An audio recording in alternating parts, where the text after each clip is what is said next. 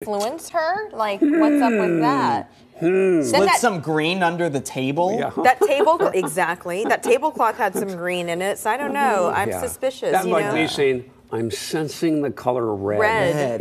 Yeah. And then now Jeff Gianola predicting it for the Chiefs. You see, that's how that works. That's right. All right. Don't be mad at us, boss, because he's an Eagles fan. Okay, so this weekend, of course, the game is big. Most will watch indoors, which is good for these temperatures lately. Yes, you definitely want to find a warmer spot because temperatures are still expected to be staying below average for the big game day festivities right here in the Rose City. That's where we expect to see those temperatures right around 43 degrees. Of course, that is on Sunday as we prepare for a bit of a wintry mix for your Saturdays. That cloud coverage, it is widespread across much of downtown Portland. You can see some of the fresh layer of snow out towards the foothills of the Cascades there from downtown Portland as we anticipate some of these clouds to bring a stray raindrop or two within the next several hours. I got to give a big shout out, though, to the kiddos, the fourth graders at Butternut Creek Elementary School out towards the Aloha area. Just a great weather talk, and we also gave them a virtual tour of the KOIN 6 studios while also creating a tornado in their classroom. So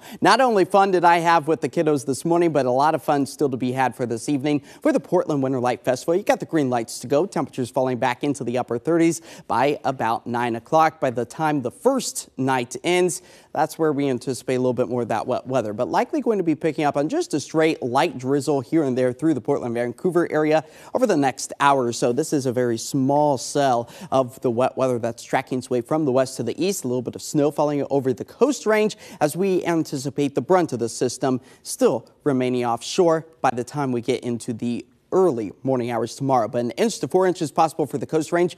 The foothills of the Cascades nearing about 2 to 4 inches. Keep in mind, all of this is above about 1,000 feet or so. If you're below that, which much of downtown Portland, much of our communities are under that category, that's where we will likely be holding on to just the rain potential as the snowy conditions can still be found up in elevation. Building back up that base layer, you got to remember January ended significantly dry for not only the I-5 corridor, but many of our ski resorts as a low pressure system is the culprit for the abundance in moisture here across western Oregon, southwest Washington, anticipating this cool pocket of air to still sit overhead for much of next week. We could potentially experience some of the coldest temperatures we have felt so far this winter season over the next several mornings. As high pressure slides into place, another low out over the Pacific really helps for an atmospheric river to start to take shape. That means not only significant rainfall come next Friday and the next Saturday, but also some warmer temperatures on the horizon as it funnels that moisture from Hawaii into the Pacific Northwest. That's where we see our snow elevation levels retreat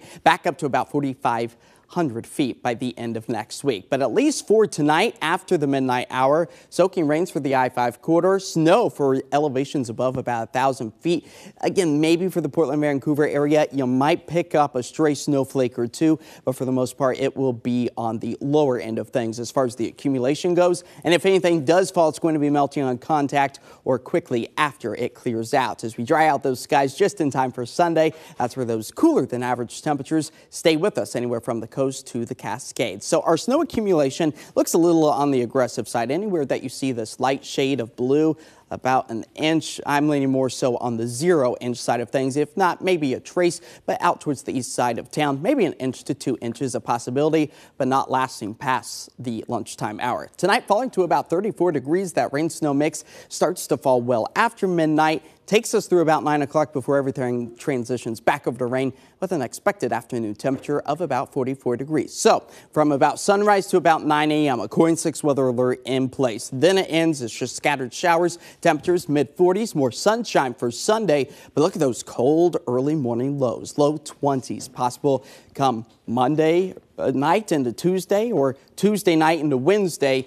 And then we see that atmospheric river impacting us for the end of the day Thursday and into Valentine's Day 1 week from today. Atmospheric river, that's usually a lot of precipitation. It is, so we got to buckle up and prepare for it now. Rain boots, raincoat, got it. Yep. Thanks, Josh. Well, still ahead.